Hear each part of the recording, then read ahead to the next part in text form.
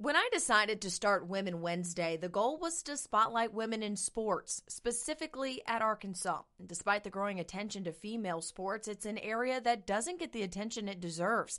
I wanted my first episode to be with an athlete Arkansas fans know immediately, one with a great story. Malica Monk fits the bill. Her 4 years at Arkansas has recently come to a close, but it ended with a run women's basketball hasn't seen at Arkansas in years. She's endured a lot of change over her career also, ups, downs, and controversies. But in a society where we see transfers abound in college athletics, she stayed steady.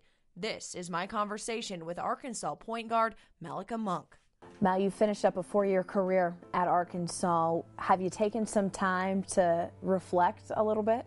Yeah, I have actually. After the game, the next following morning, I really just sat up in my bed and was like, wow, like these 4 years actually flew by, and it's amazing how much I've grown starting freshman year and ending it now. So actually saw myself grow from a little caterpillar to a butterfly, so it's pretty amazing.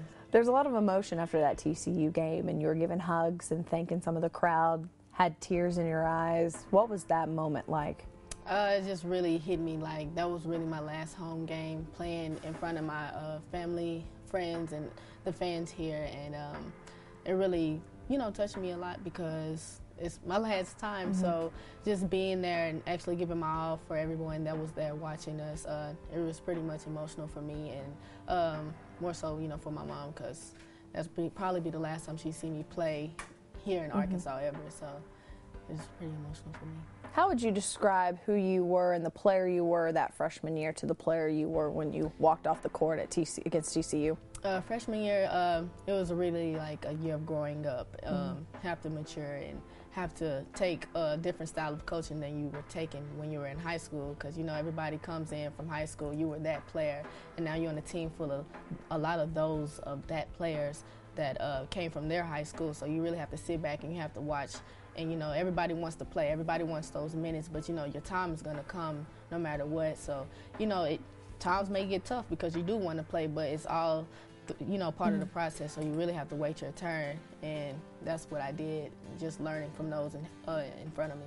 Your freshman and sophomore year, you played under Jimmy Dykes. And then Mike Neighbors came in your junior, senior year. And there was some adversity through a lot of that. How did that affect you? How did it affect the program? We just really had to, I guess, you had to turn it around a little bit because we had a lot of people leaving out, and, that really just left us with, with whoever else was here. So it was kind of a tough one, but it, also a learning process for us, because then we have to, adapt to a whole new coaching staff and whoever else we had left. But it also, put us on the uprise because we were a lot more comfortable because the coaches was getting to know us and we were getting to know them. So it's kind of like a new process. It almost felt like freshman year all over again. What was it like for you to see so many of your teammates transfer and go somewhere else? I mean, you had Jordan Danbury, who is now at Mississippi State, and Aaliyah Wilson went to Texas A&M, and you stayed. What was it like seeing all these people come and go?